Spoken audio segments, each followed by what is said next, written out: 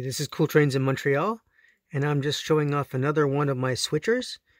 This is a GP9 high hood locomotive, and this is from Atlas. Now, this is the one that has the dynamic brake blister, and it's very similar to the other locomotive that I have. Here, this is the same version, same locomotive basically, except this one has no dynamic brakes. It's the standard version. So, and what's cool about these boxcars, these are, I forget exactly the manufacturer, it's going to come to me later, but these boxcars have positionable doors.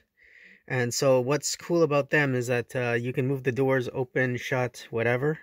And when you have a whole bunch of boxcars, most of them are going to be closed because they're molded plastic.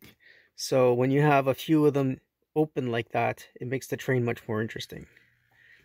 So I'm going to move this out. I want to show the slow speed of this. So it's a little fast right now. Let me slow it down a bit. So the blue one is a Central Vermont car, and the other one is a Canadian National CN car. Now, what's really good about the Atlas mechanism is that they will allow you to do the slow speed really, really good. This locomotive has been very, very recently run in, I suppose. It hasn't been run very much.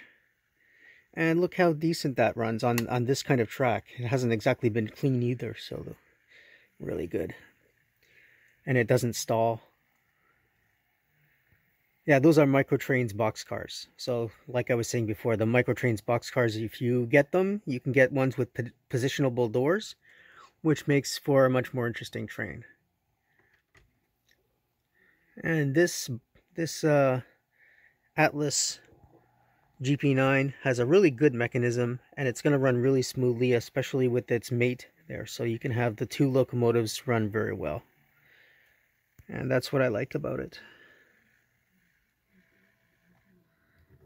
So if you like what I do, please subscribe to Cool Trains in Montreal. Have a good day.